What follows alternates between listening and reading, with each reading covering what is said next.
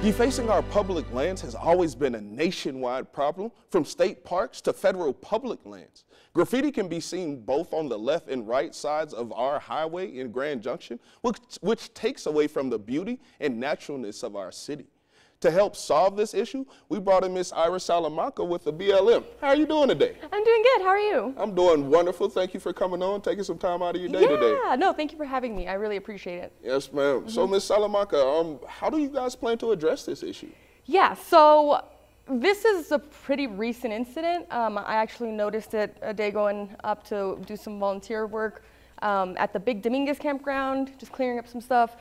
And I was very not happy to see all this. It's an eyesore. And so what I decided to do is reach out to some of our partners. So the Western Colorado Climbing Coalition, that 141 stretch of the highway is a big for climbers. And so we have a group there that they help us monitor that area. They help clean up. They do amazing work. And so I reached out to them. They've been helping me try to get the word out.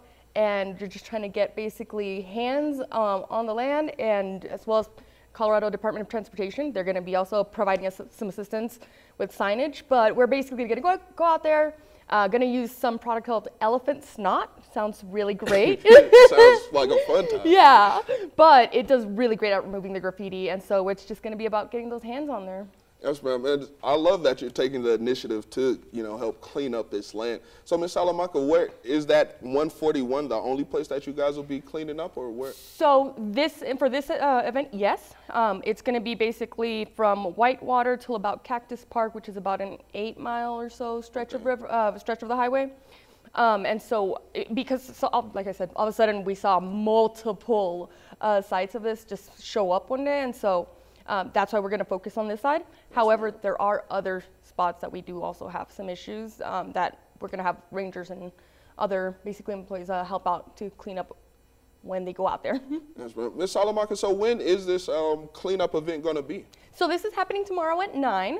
I'm asking anybody who's interested in participating to come on out and meet me at the Tabawash Trailhead.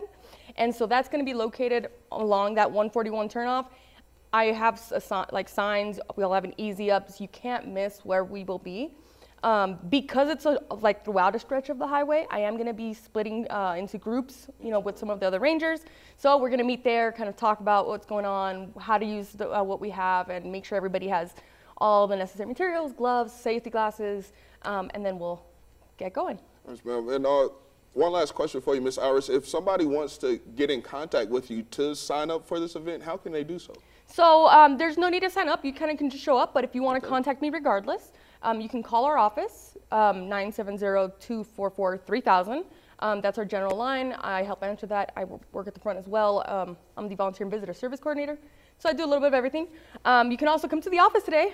We are open till 4:30, and I will be there, so you can always still come on in, ask any questions, including, is there age restrictions? There is not.